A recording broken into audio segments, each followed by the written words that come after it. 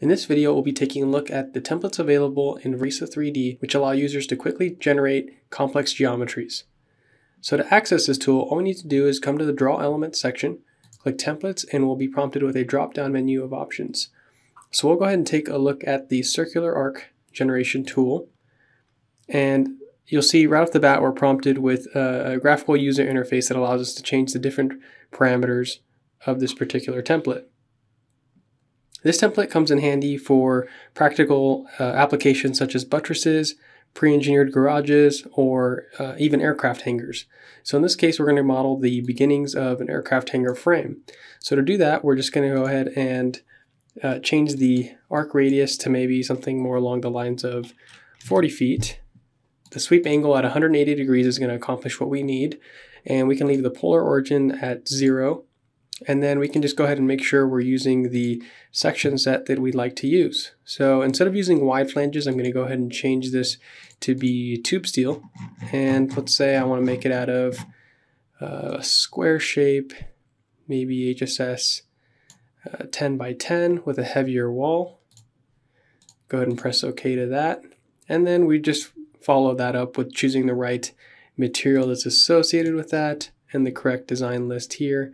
Go ahead and choose square tube, and from here I can just press OK, and once I press OK, we should have the first frame available to us. Now I can just dock this window in the center of our screen here. I can look at the rendered view to make sure I got the shape that I was looking for, so that's perfect. And now what I can do is just copy this over to start creating the beginnings of our aircraft hangar frame. So I would just go global 15 feet spacing, apply to selected, and now we see here that the frame has been moved over, and we could effectively just repeat this process for the completion of the aircraft hangar frame. So the next template we're going to take a look at is the 3D grid.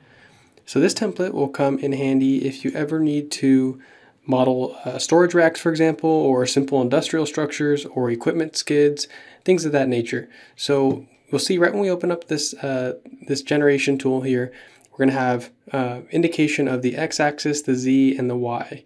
So what this is telling us is basically how many increments we want in each of those directions. So I'm going to use 2 increments for the x direction, I'm going to use 6 for the z direction, and then I'm going to use 3 for the y direction.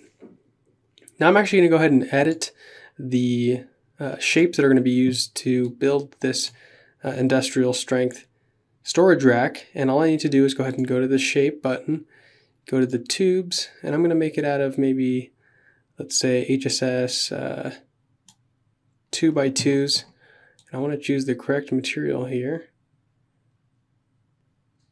Press OK there, and then I'm just going to go ahead and select the correct corresponding material. Pick my design list and set that as square tubes. Press OK. And then here we have the lengths of each one of those increments. So it's going to be 2 5-foot increments, which means it's going to be 10 feet in total in the x-axis, and then similarly for the z-axis and the y-axis.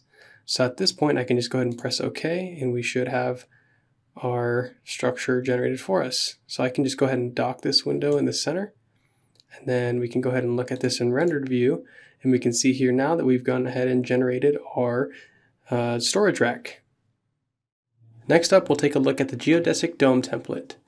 So this template comes in handy whenever needing to model, for example, a dome for a, let's say, a nuclear reactor containment building, or just any dome structure for that matter, and then also spherical tanks. So in this first trial, we're going to go ahead and create a dome structure.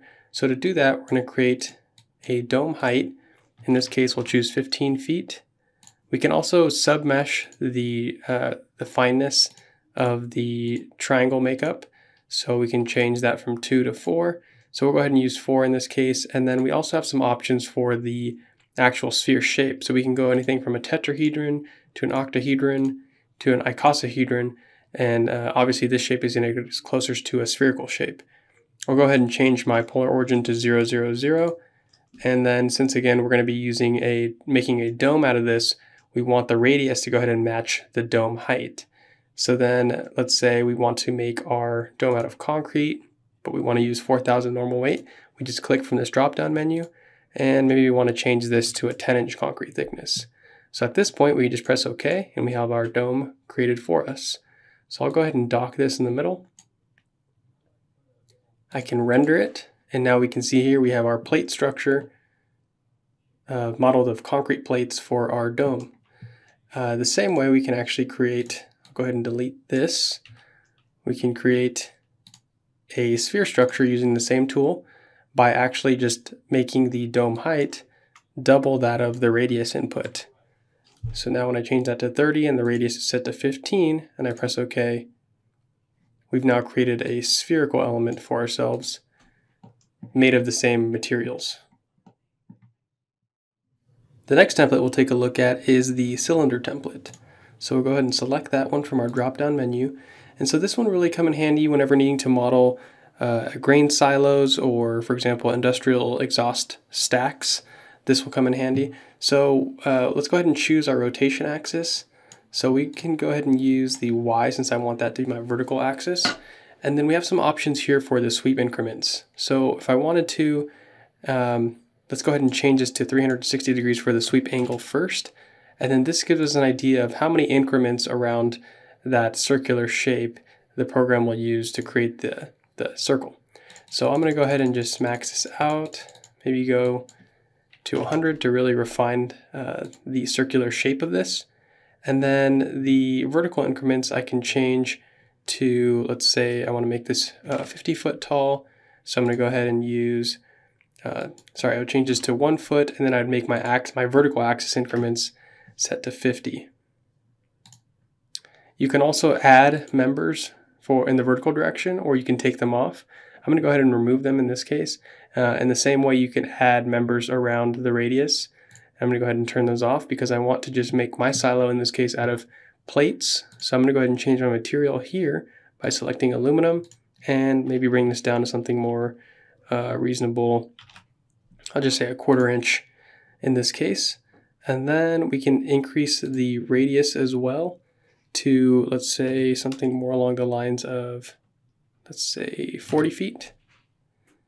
And we can even add fluid loads to model whatever resources are going to be stored in this tank. And then from here we can simply press OK, and the program will go ahead and generate that cylinder for us. So I'll go ahead and just click out of this window, and we can view this in an isometric view, and then we can also turn off the nodes and render it to see what we're looking at here. And now we have our grain silo generated for us. Lastly, we'll take a look at the rectangular tank with stiffeners template. This particular template comes in handy for modeling subterranean water tanks or pump stations, or even above ground versions of both of those. So to start off with, we can take a look that we have a length, width, and height defined here for us, as well as a plate dimension. So we'll go ahead and fill in these inputs. Let's do a 15-foot tank height, a, let's say, 20-foot width, and then maybe a 40-foot length. And then I'm okay with using the 1-foot max plate dimension for my submesh.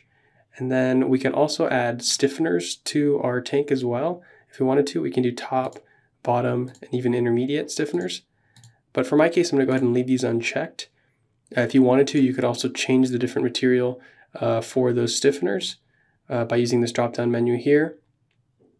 And then we can also add fluid load. So if this was a subterranean structure, you could have the soil loads applied from the outside in, or if it was a water tank, you could have the fluid loads applied from the inside out. So we're going to go ahead and just leave this as a default. Maybe change the depth to 10 feet. And our plates, we can change, let's say in our case, I want to use a 4,000 normal weight concrete. And then here's how you change the thickness of the plates. So in my case, I'll use a 10-inch concrete.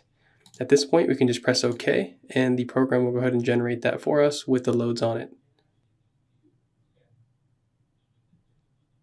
So now we can view our generated structure by going to isometric view and turning on the rendered shape.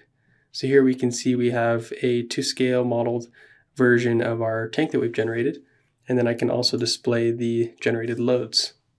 This concludes our look at model generation templates. For more information about RISA 3D, please visit risa.com.